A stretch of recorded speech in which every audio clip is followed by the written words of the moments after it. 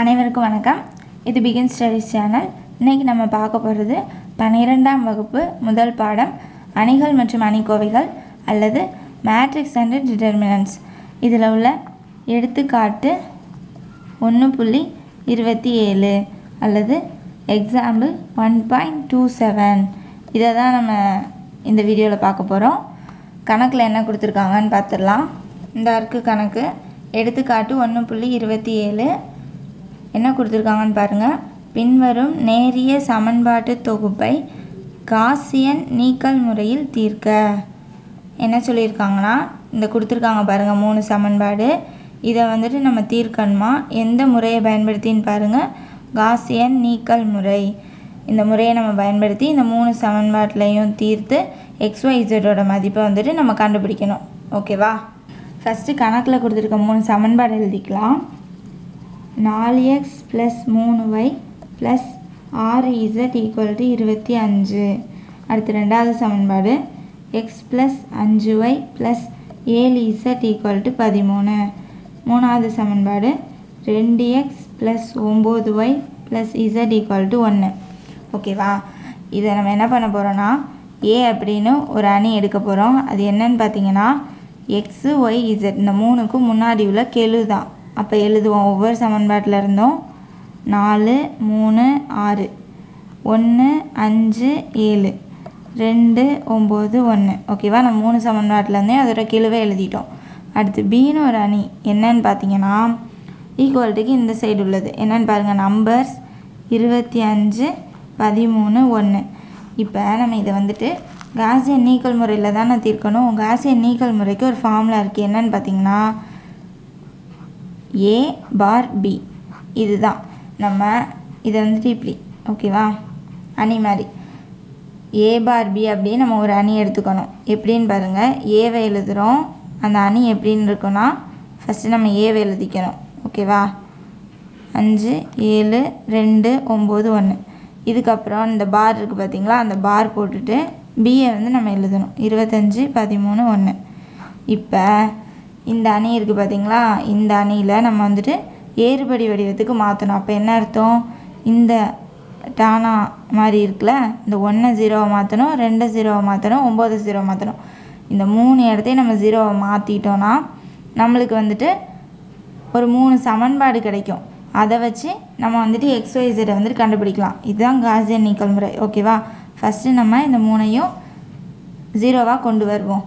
Okay, இந்த அணியை நம்ம எப்படி மாற்றினாலும் இந்த 3 இடத்த வந்து 0வாக கொண்டு வரணும். இப்போ நம்ம என்ன பண்ணுவோம் அப்படின்னா, இந்த இடத்துல 1 இருக்குது பார்த்தீங்களா, 1 வந்துட்டு இது வந்துட்டு R1, இது வந்துட்டு R2, இது வந்துட்டு R3. இது வந்து நம்ம எப்பயும் போல் எடுத்துக்கிறோம். இப்போ இந்த 1 வந்துட்டு R1ல் இருந்துச்சு அப்படின்னா நம்மளுக்கு வந்து செய்கிறதுக்கு ஈஸியாக இருக்கும். அதனால் நம்ம இப்போ என்ன பண்ண போகிறோன்னா, R1ஐயும் R2வையும் மாற்றி எழுத போகிறோம். ஓகேவா? அதை தான் நம்ம இங்கே சைடில் எழுதிக்கிட்டோம். இப்போ வந்துட்டு மாற்றி எழுதிடலாம். R2 வந்துட்டு R1ஆகவும் R1 R2ஆகவும் எழுதிட்டோன்னா, ஃபஸ்ட்டு R1 அப்போ என்ன வரும், 1, 5, 7 பார் போட்டுக்கிறோம், 13. அடுத்து ரெண்டாவது என்ன வரும்னா, R1 எழுத போகிறோம். 4, 3, 6, 25. R3 வந்துட்டு அப்படியே இருக்கும். 2, 9, 1, 1. ஓகேவா? இப்போ பாருங்கள், நம்ம இந்த இடத்த 0 கொண்டு வரணும். ஃபஸ்ட்டு எப்படின்னு பார்த்தீங்கன்னா, இங்கே 1 இருக்கா, அந்த 1 நம்ம 4ஆல் பெருக்கணும்னா 4ன்னு வந்துடும். அடுத்து இந்த R2லேருந்து நம்ம கழிச்சிட்டோம் அப்படின்னா 4ல் 4 கழிச்சா நம்மளுக்கு என்னது, 0. ஓகேவா? இந்த இடம் 0 வந்துடும். அதே மாதிரி தான் இதையும். இப்போ 1 வந்துட்டு நம்ம 2ஆல் பெருக்கணும்னா 2, இங்கே 2 இருக்குது. அப்போ அது வந்துட்டு நம்மளுக்கு 0 ஆயிரும். ஓகேவா? இப்போ நம்ம R1 வந்துட்டு எந்த மாற்றமும் செய்ய போகிறதில்ல. அதனால் அதை அப்படியே எழுதிக்கலாம். 1, 5, 7, 13. ஓகேவா? R2வை நம்ம என்ன பண்ண போகிறோம் அப்படின்னா, R2வை அப்படியே வச்சுக்கிறோம். R1 தான் 4ஆல் பெருக்கி R2லேருந்து கழிக்க போகிறோம். ஓகேவா? அதே மாதிரி R3யை நம்ம என்ன பண்ண போகிறோன்னா, R3யை அப்படியே வச்சுக்கிறோம். R1 தான் என்ன பண்ண போகிறோம், 2ஆல் பெருக்கி R3லேருந்து கழிக்க போகிறோம். ஓகேவா? புரிஞ்சுதா? இப்போ நம்ம அதை வந்து சைடில் செஞ்சு பார்த்துக்கலாம். ஃபஸ்ட்டு R2வை எழுதிக்கிறோம். ஓகேவா? 4, 3 6 25 எழுதிட்டோம். அடுத்து R1 4ஆல் பெருக்கி எழுத போகிறோம். 1 4ஆல் பெருக்குனா 4, 5 4ஆல் பெருக்குனா 20, 7 4ஆல் பெருக்குனா 28, 13 4ஆல் பெருக்குனா 4 3 12க்கு 2, மீதி 1, 1 4 4 1 5, ஓகேவா? 52. இப்போ நம்ம இதை என்ன பண்ண போகிறோம்? கழிக்க போகிறோம், ஓகேவா? 4லேருந்து 4 கழிச்சோம் அப்படின்னா 0, இங்கேயும் கழித்தல் இருக்கும். 20லேருந்து 3 கழிச்சோன்னா 17, பெரிய நம்பருக்குரிய அடையாளம் மைனஸ். அதுக்கப்புறம் இதுக்கும் நம்மளுக்கு மைனஸ் இருக்குது, ஓகேவா? எல்லாத்துக்கும் கீழே உள்ளதுக்கெலாம் மைனஸ். 28லேருந்து 6 கழிச்சோன்னா 22, பெரிய நம்பருக்குரிய அடையாளம் மைனஸ். அதே மாதிரி 52லேருந்து 25 கழிச்சோன்னா 27, ஓகேவா? பெரிய நம்பருக்குரிய அடையாளம் மைனஸ். இதுதான் இப்போ நம்மளுக்கு வந்துட்டு R2. அதை வந்து இங்கே எழுதிக்கலாம். என்னன்னு பாருங்கள், 0 -17 -22 -27, ஓகேவா? எழுதிட்டோம். அதே மாதிரி இப்போ R3 பண்ண போகிறோம். R3 நம்ம அப்படியே எழுத போகிறோம். என்னன்னு பாருங்கள், 2 9 1 1. R1 2ஆல் பெருக்கி எழுத போகிறோம்.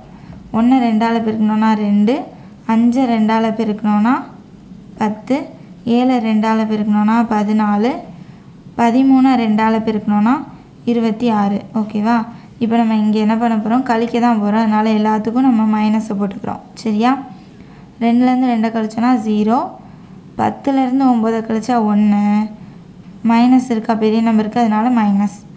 14லேருந்து 1 கழிச்சா 13, பெரிய நம்பருக்குரிய அடையாளம் மைனஸ். 26லேருந்து 1 கழிச்சோன்னா 25, பெரிய நம்பருக்குரிய அடையாளம் மைனஸ், ஓகேவா? இப்போ இதுதான் நம்மளுக்கு வந்துட்டு R3. அதை இங்கே எழுதிக்கலாம். என்னன்னு பாருங்கள், 0 -1 -13 -25, ஓகேவா? இப்போ எழுதிட்டோம். இப்போ பாருங்கள், எல்லா இடத்துலையும் நம்மளுக்கு மைனஸ் இருக்குது. அதனால நம்ம என்ன பண்ண போகிறோன்னா R2வை -1ஆல் பெருக்கிக்கிறோம். அதே மாதிரி R3யையும் -1ஆல் பெருக்கி எழுத போகிறோம். இப்போ எழுதணும் அப்படின்னா R1 அப்படியே எழுதிக்கிறோம். 1 5 7 13, ஓகேவா? R2வை என்ன பண்ண போகிறோன்னா -1ஆல் பெருக்க போகிறோம். எதை? R2வை தான் பெருக்கி அப்படியே எழுத போகிறோம், ஓகேவா? இன்ட்டு R2 போட்டுக்கிறோம். இப்போ நம்ம மைனஸால் பெருக்கணும்னா மைனஸ் இன்ட்டு மைனஸ் ப்ளஸ் ஆயிரும், ஓகேவா? அப்போ எல்லா இடத்துலையும் குறி வந்துட்டு ப்ளஸ் ஆயிரும். அப்போ ஃபஸ்ட்டு 0, 2வது 17, 3வது 22, அடுத்து 4வது வந்துட்டு 27, ஓகேவா? அதே மாதிரி தான் R3யை என்ன பண்ண போகிறோன்னா -1ஆல் பெருக்க போகிறோம். அப்போ R3யை -1ஆல் பெருக்கி R3யில் தான் நம்ம எழுத போகிறோம், ஓகேவா? என்னன்னு பாருங்கள், 0, அப்போ இந்த மைனஸ்லாம் போயிடும். 1 13 25, ஓகேவா? இப்போ நம்ம 2 தான் 0க்கு மாற்றிட்டோம். இந்த 1 வந்துட்டு நம்ம 0வாக மாற்றணும். எப்படின்னு பார்த்தோன்னா ஃபஸ்ட்டு R1 வச்சு நம்மளால் மாற்ற முடியாது. ஏன்னா மொதல் இடத்துல 1 இருக்குது, இங்கே 0 இருக்குது. அப்போ மாறும் போதில் இந்த இடம் மாறிடும். அதனால நம்ம இங்கே 0 இருக்கா, இங்கே, அதனால நம்ம R2வை வச்சு தான் நம்ம மாற்ற போகிறோம். இங்கே 17ன்னு இருக்கனால நம்ம என்ன பண்ண போகிறோன்னா இந்த 1 17ஆல் பெருக்கணும்னா 17 வந்துடும். அடுத்து இந்த 17லேருந்து நம்ம கழிச்சிட்டோன்னா நம்மளுக்கு 0 வந்துடும். இப்படி தான் நம்ம மாற்ற போகிறோம். இப்போ பாருங்கள், நம்ம R1ஐயும் R2வையும் அப்படியே நம்ம எழுதிக்கலாம். ஏன்னா எந்த நம்ம மாற்றமும் செய்ய போகிறது கிடையாது. அப்போ 1 5 7 13. அடுத்து ரெண்டாவது இது 0 17 22 27, ஓகேவா? எழுதிட்டோம்.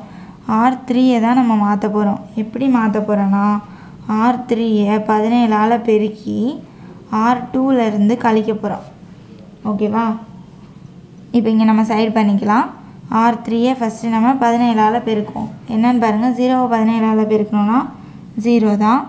1 17ஆல் பெருக்கணுன்னா 17, 13 நம்ம 17ஆல் பெருக்கணும். அது நம்ம வந்துட்டு சைடு பெருக்கி பார்த்துக்கலாம். இங்கே பெருக்கிக்கலாம். 13 × 17. இப்போ 7 3 21க்கு 1, மீதி 2, 1 7 7 2 9, 1 3 3 1 1 1, ஓகேவா? இப்போ பார்த்தீங்கன்னா 1 12க்கு 2, மீதி 1 2, 221, ஓகேவா? 221ன்னு எழுதிட்டோம். இப்போ அதே மாதிரி 25 நம்ம 17ஆல் பெருக்கணும்.